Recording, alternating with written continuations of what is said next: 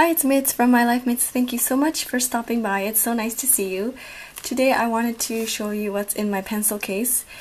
This is a pencil case from Muji, and I recently had a Hobonichi meetup with a sweet friend. Her name is Chotskibelle on Instagram, and she also has some YouTube videos as well. And because I had to travel into Tokyo, I thought I would just take, I guess, my essentials. So I didn't want to carry like a heavy pencil case with all my stuff, so I just really took my essentials. So I thought I would share with you what's in here. So alright, so I'm gonna get right into it. Actually, let me just see the measurements here. It is about 17.5 centimeters by, let's see, 13.5, and it is gusseted at the bottom here, so it's not like it's not flat. There is a bit of depth here.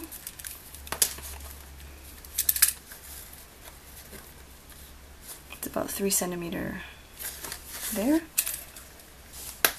Just has a snap closure. I just have a regular paper. I actually really like Payless Blue's idea. She just had a rag, I guess like a old t-shirt or something, and she just cut up some old material and use that. It's reusable that way, whereas the tissue paper you have to get new ones each time. So I think I will most likely be doing that in the future. So here is my water brush. This is Pentel's water brush in fine tip. Do you know if there is one finer than this one? It would be really nice to be able to have a really fine tip one, but anyway, so this is the Pentel water brush. Something that I have been neglecting recently is this awesome, I don't know how many colors is here, maybe 10 colors or so, pencil crayon, multi-pencil crayon type of thing. And in the barrel here there's these colored lead, and you select the color by rotating this piece here.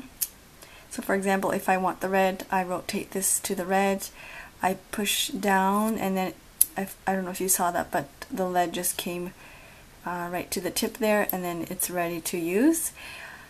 I think this is great if you are not into watercolor but still want to color in your Hobonichi pages or your notebook pages. I think this is really compact and very easy to use.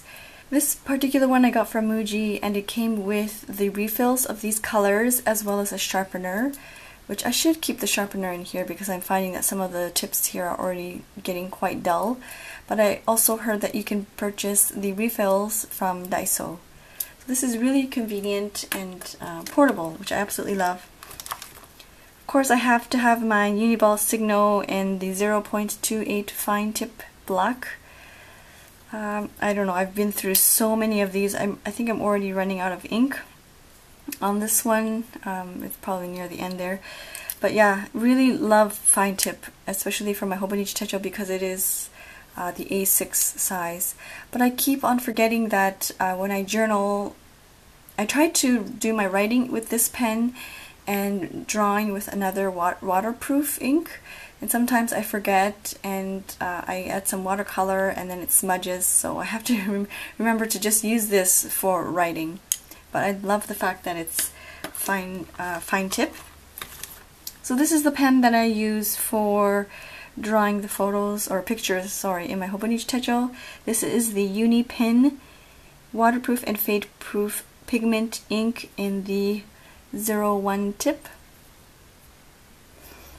Really like this. I kind of stumbled upon it by mistake. I was at the Loft store and I was short by, I think it was $1 or 100 yen, and so I just kind of pulled this out of there.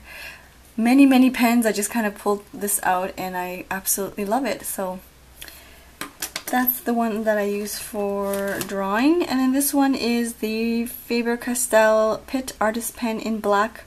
This is in the brush style. This is B. I received this from Maria Payless Blue and I love it.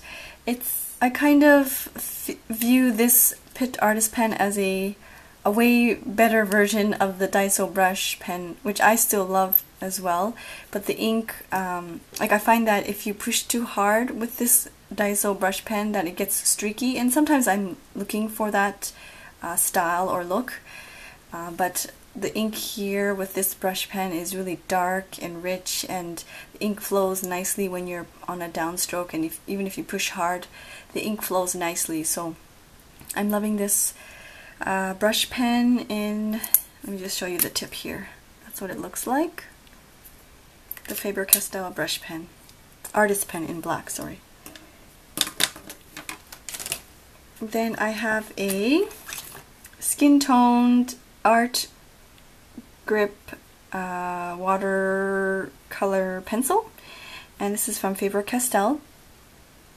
Actually, when I met up with Chotskibelle, she had the, I think it's called the Zig, oh gosh, I already forgot, the Zig watercolor brush. I think it was a brush marker, and it was a skin toned one, so I think I'm going to have to go that route. It will probably make things a lot easier, especially in the Hobonichi if you're on the go. But for now, the skin tone, I just kind of fill in the small little areas with this watercolor pencil.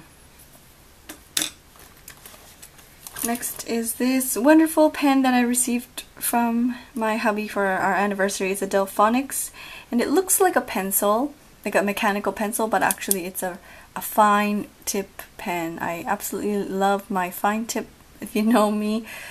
So I have this in there. It's nice and thin, like the body itself is nice and thin, so it doesn't add too much bulk. So I keep that with me. Next is this lovely uni-style fit, and it has my name engraved. I believe this design was limited edition in Singapore, and my sweet friend Natasha sent this to me.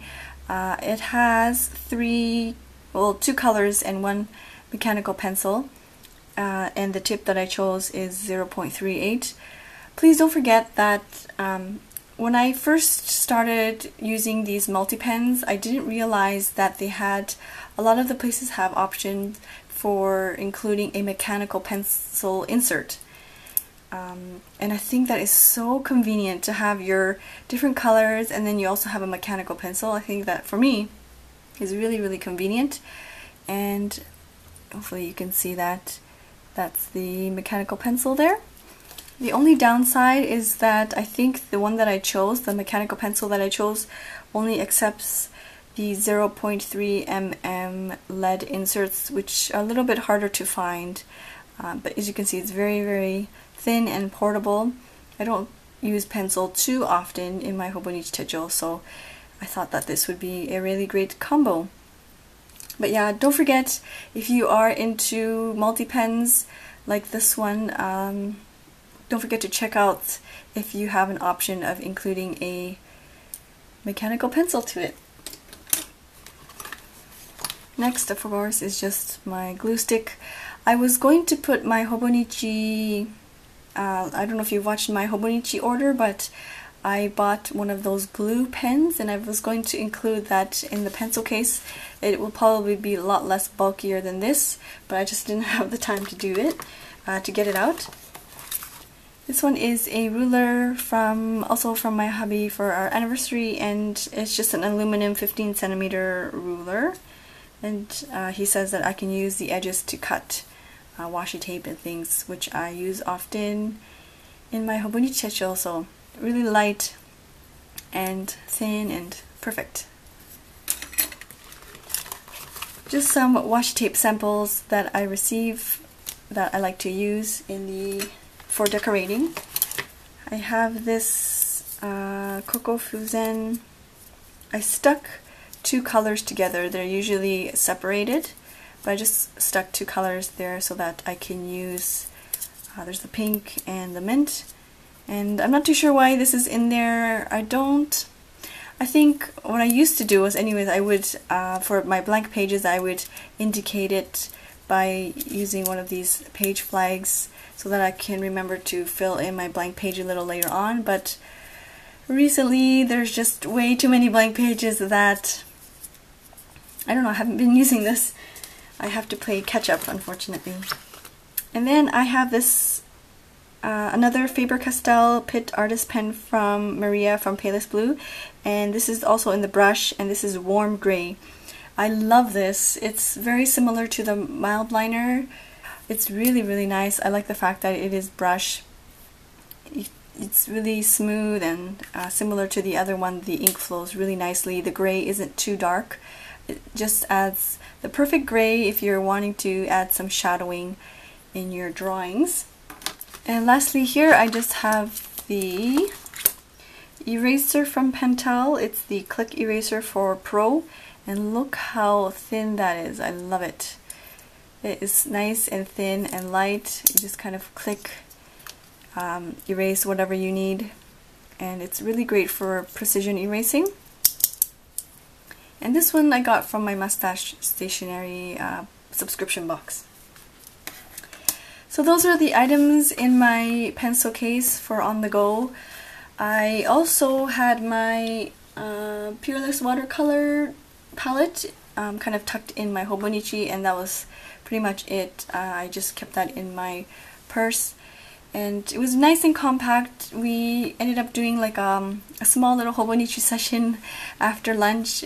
We had a nice little area where we had our pizza, pasta, and then we had our coffee, and then kind of just had a short Hobonichi session. So it was nice to be able to bring something small like this that had everything that I needed, and yeah, it was really, really fun. I will most likely be doing I did a periscope video, but I will most likely upload, just kind of edit it a little bit and upload it. We also went to the Traveler's Factory in Nakameguro, Tokyo, so I will show that as well. I'll kind of edit it and put it together. So I hope you enjoyed watching that. If you have a pencil case video, please do feel free to leave a comment below. I love checking everybody's pencil case, see what's inside. I hope you enjoyed watching. I will see you soon. Bye!